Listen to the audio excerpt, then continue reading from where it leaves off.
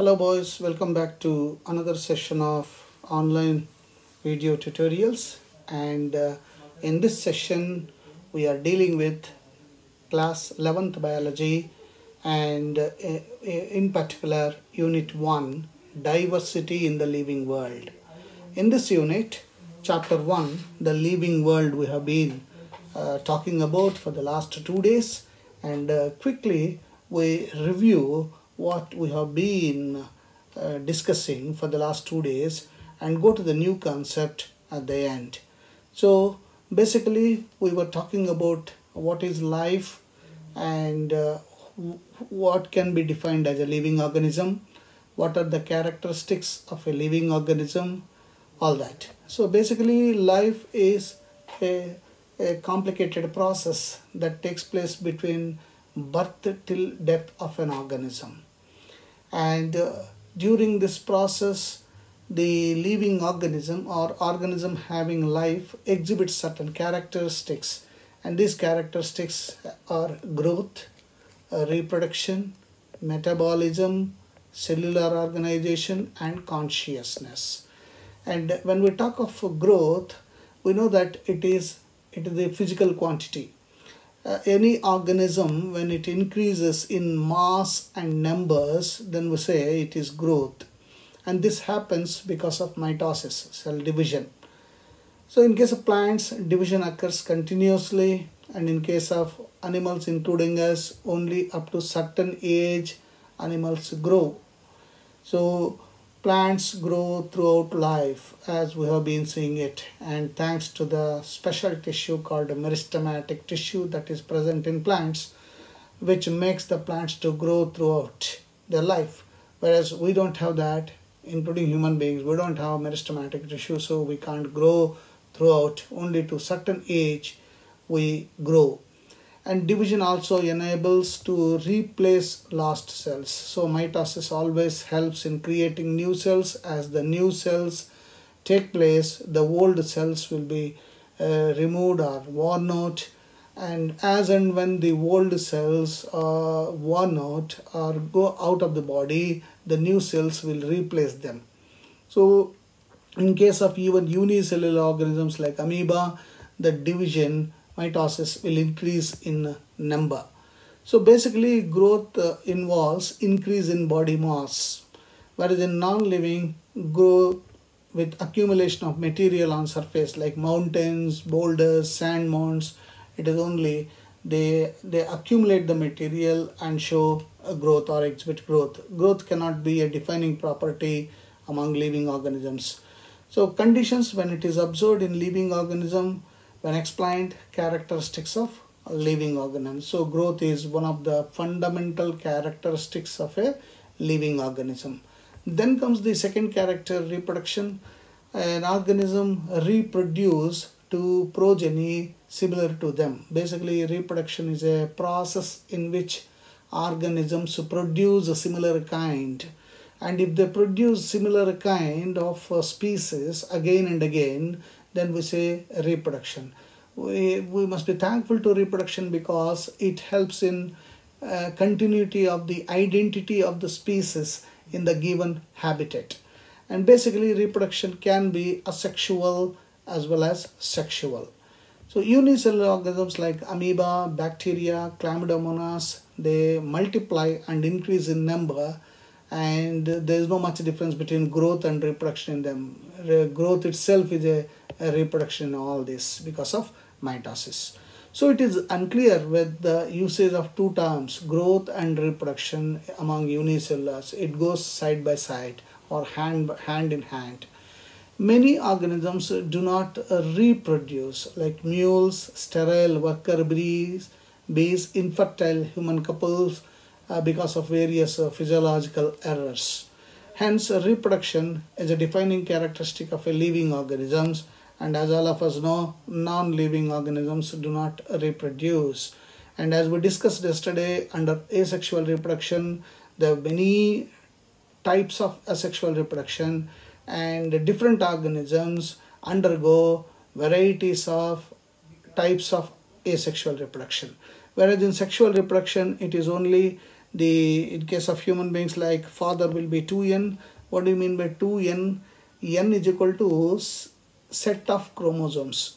Like in case of human beings, 23 sets. So 23 into 2, 46 chromosomes. So 2n refers to diploid condition or diploidicity. And the mother also will be diploid. That means 23, 2 into 23 is equal to 46 in both. So 23 pairs we say. In that 46, as all of us know, 44 will be autosomes, and in case of male father it is allosomes X and Y, or sex chromosomes will be X and Y. In case of mother it has to be 44 autosomes, and there are 2 X chromosomes which are allosomes. So during this fertilization, what happens? This out of 44, there will be 22 chromosomes. During meiosis will come to the zygote. Out of the XY, one will be with the X and another will be with the Y. So basically, a male can produce 2 types of sperms. That is, sperm carrying X and sperm carrying Y. Whereas in the case of mother, she doesn't have that choice. When meiosis takes place, out of the 44, 22 will come to one ovum, one gamete, and X. And similarly, other also. So only we say female doesn't have variety. The ovum will have same type of chromosomes, 22 plus X. So the sperm carrying 22 plus X combines with this ovum 22 plus X, 44 plus XX, the baby will be female. And whereas when the sperm carrying 22 plus Y chromosomes combines with 22 plus X of the mother's ovum, it will be 44 plus XY, the baby will be male, and diploidicity is maintained or retained. And further, we talked about another important characteristics of living organism, metabolism. Metabolism is the process of combination of, I said yesterday, anabolism and catabolism. And I also said that anabolism means joining together, like photosynthesis is an anabolic thing. What is that? 6CO2 plus H2O giving rise to C6H12O6, that is starch, n number, of course, n times, it's glucose n times monomer becoming polymer. Okay, this is joining anabolism. Whereas catabolism is cellular respiration. Here, look at this. Glucose is being broken down to CO2 plus H2O. But in both the anabolism as well as catabolism, there is a release of energy. This energy help all the living organisms to maintain their life, and that is exactly metabolism. So there will be many metabolic reactions taking place in all the living organisms. So living organisms exhibit metabolism. And the fourth characteristic is consciousness. Living organisms sense their surroundings or environment through stimuli. So stimuli can be internal stimuli or external stimuli. Stimulus singular. So the stimulus can be physical stimulus, chemical stimulus, biological stimulus. So organisms sense through sense organs. Like you have seen, you must have touched a very famous plant, touch me not. Okay, the moment you touch the plant, it shrinks itself. So that is stimulus, physical stimulus. Similarly, the plants show senses through light, through water, temperature, organisms, and pollutants. And photo period influence reproduction. So you have got what is called seasonal breeders, both in plants and animals, and during particular season only they breed. Whereas humans, of course, they are aware of not only themselves but the surroundings also. We say self-consciousness. So consciousness is the defining property of living organisms. So sensation of touch, sensation of smell, sensation of vision, sensation of hearing, all these senses will make the living organism conscious of the surroundings. And Having all this in the living world, there's a lot of diversity, there's a lot of variety. Why variety?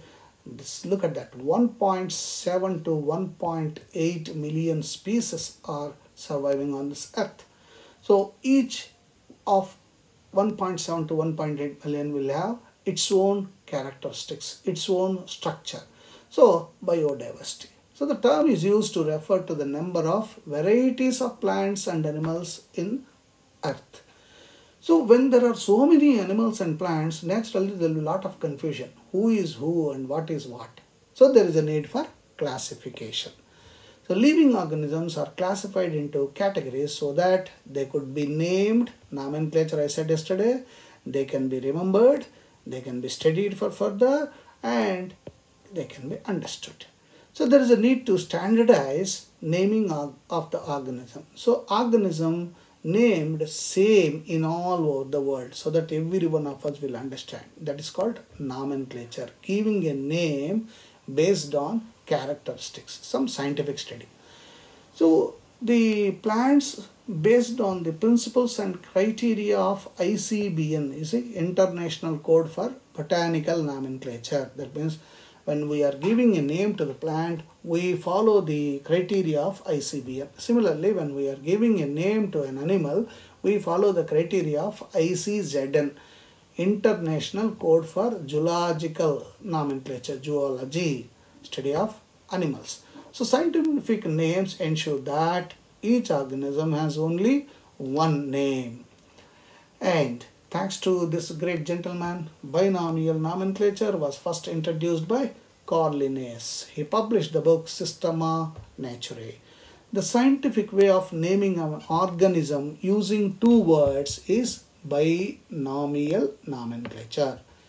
Each name has two components. One is the generic name, another is specific name. So there are some set of rules to be followed when we are applying this binomial nomenclature. Basically, biological names are generally in Latin language and written in italics. First word represents a genus, second word represents a specific epithet. Both words of biological name should be underlined separately when handwritten and italics if printed. First word denoting genus start with capital letter and specific epithet or species name should be small letter as we discussed yesterday. So based on this nomenclature we can classify the animals. This classification, process of classification based on characteristics of a living organism is called taxonomy. So external structure, that is morphology, internal structures, that's anatomy, cell structure, development, ecological information, all this will form basis for modern taxonomy. So human being is interested to know different organisms and diversity along with their relationship with each others. This study is called, as we said yesterday, systematics. So systematics deals with classification of organisms based on their diversities and evolutionary relationships among themselves. So once we come for the taxonomy, we have to arrange the animals as well as plants in a ladder way, from top to bottom or ascending order to descending order or descending order to ascending order. So taxonomic hierarchy, it is the arrangement of various taxa of classification of plants and animals.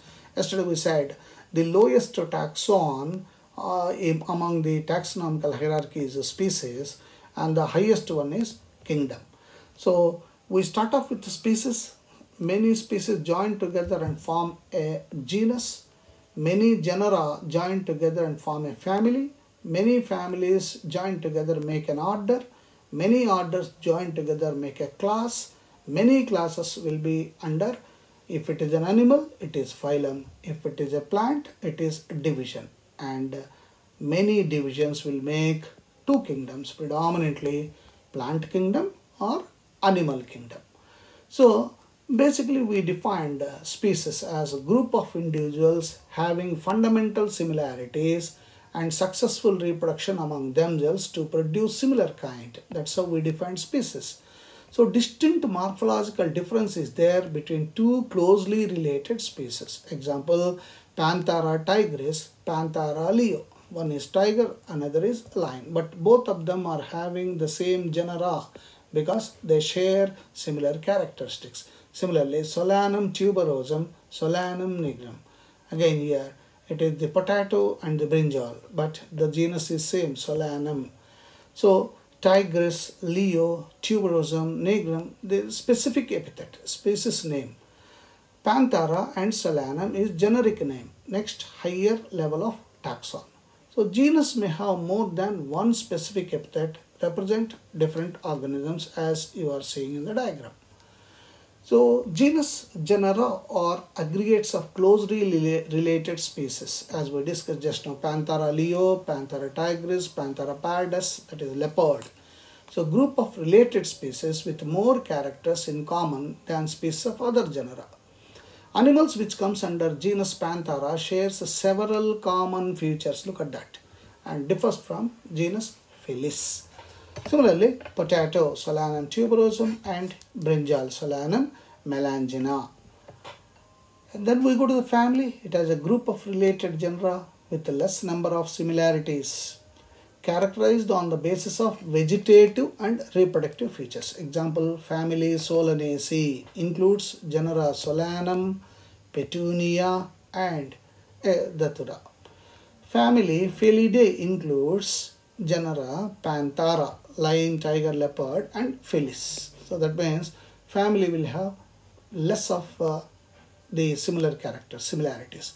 And further, many families are kept under order. So assemblies of families which exhibit few similar characters. So similar characters will be less in number in order. So plants family Convolvulaceae, Solanaceae, order come under order Polynomials. Animals family Felidae and Canidae come under single order Carnivora. And then class, it includes all related orders having few similar characters. Example, Mammalia, our own class, includes order primates, that is monkeys, gorilla, gibbons, and carnivora. And in case of plants, class Dicotyledonnae includes order Polynomials and Sapindales, mango class. And many classes join together and make either phylum in case of animals, and in case of plants, division. It includes classes with very few similarities. That means if you are carefully observed, from when we go for the ascending order, species to phylum, as we move up the ladder, the number of characteristics that are similar will be reduced. So phylum chordata includes classes fishes, amphibia, reptilia, aves, mammalia due to common feature. What is the common feature? In all these animals there is presence of notochord and nervochord. That is the only character. And division angiosperm includes class Dicotyledonnae as well as Monocotyledonnae. And finally, of course, the highest taxon in the taxonomical hierarchy is the kingdom. We have got two, plant kingdom and animal kingdom. Something is to be put under this, it has to be either a plant or an animal. So we need to take the help of certain structures called taxonomical aids, so that these taxonomical aids help us in building the taxonomy. So taxonomic studies of various species of plants, animals, and other organisms know bioresources and diversity. Studies require correct classification and identification, collection of actual specimen of plants and animals. So fundamental to studies and essential for training in systematics, this is required. And specimens are gathered, stored, preserved with information for future studies.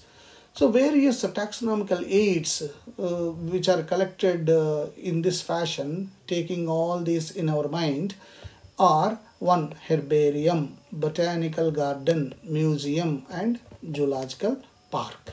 So let's see first herbarium. And I already have told you in the class, you need to do this. What you have to do is collect various leaves of a plant, varieties of leaves, and put them in between 2 pages of your notebook, and just collect all the leaves, keep them in between the 2 pages, and make them dry by keeping some weight on that. And then afterwards you stitch that dry leaf and start writing the characteristics of that leaf. You will be surprised, you will be wonderful, you will wonderstruck how many varieties of leaves are there in your own garden, around your own home. So that is herbarium. Similarly, we can do herbarium with the flowers also. We can do the whole plant also if it is a herb shop. So herbarium is a storehouse of collected plant specimens that are dried, pressed and preserved on sheets. And specimens, description of herbarium sheet, label of date, place of collection, English, local, botanical name, family, collector name. This is what the previous batch also done. You can also do it. Quick referral system for taxonomic studies. And what about botanical gardens? As you visit to the Mysore, for example, botanical garden, specialized garden having collection of living specimens, all living live specimens will be there. Plants grow for identification purpose.